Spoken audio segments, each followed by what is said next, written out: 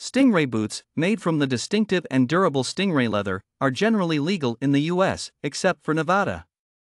Stingray leather or shagreen is a unique, pebbly textured material obtained from stingray skin through a complex process of cleaning, soaking, tanning, dyeing, and polishing. These boots are highly prized for their durability, water resistance, and resilience against scratches and scuffs. However, the use of stingray leather sparks ethical debates concerning potential impacts on marine biodiversity and the humane treatment of stingrays.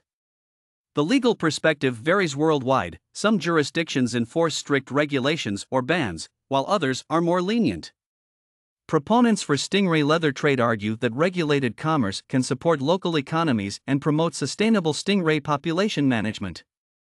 Internationally, stingray protection falls under the Convention on International Trade in Endangered Species, CITES. However, national, state, and local laws take precedence for domestic trade. Some exceptions exist, such as antiques or products from species not listed under CITES or the Endangered Species Act, ESA. In the U.S., each state has its own laws regarding the sale and possession of stingray leather products. The U.S. Fish and Wildlife Service enforces the ESA and CITES at the federal level.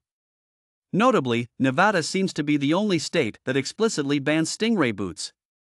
It's crucial to check your local regulations and ensure that any stingray leather product you purchase is sourced and produced legally and ethically.